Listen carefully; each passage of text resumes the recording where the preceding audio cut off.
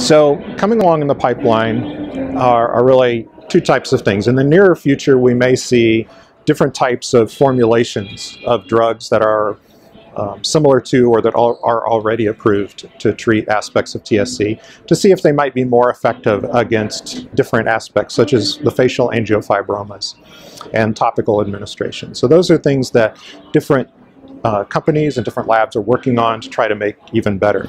In a little bit longer term, there's certainly the desire to find drugs that are, say, in the pipeline for epilepsy that might be exquisitely useful for some reason in people with TSC, and might be really useful in that orphan population, if you will, because it's a rare disease.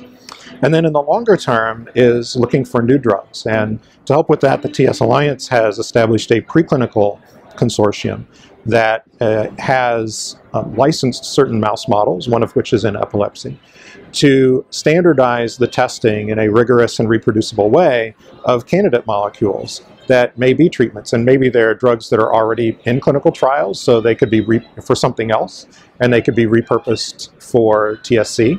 Or maybe they're early stage drugs, and we don't know what they might be useful for, but there's a scientific rationale, so they could be tested in TSC. And this is a way to give both academic investigators and industry investigators an opportunity to test drugs in specific highly reproducible TSC models without the need to set up those models on their own and do it all from scratch. So by doing it as a consortium, we have that ability to do both compounds for which the data will be made public, or we can do compounds under confidentiality agreements and have them run for companies, for example, where only they see the data.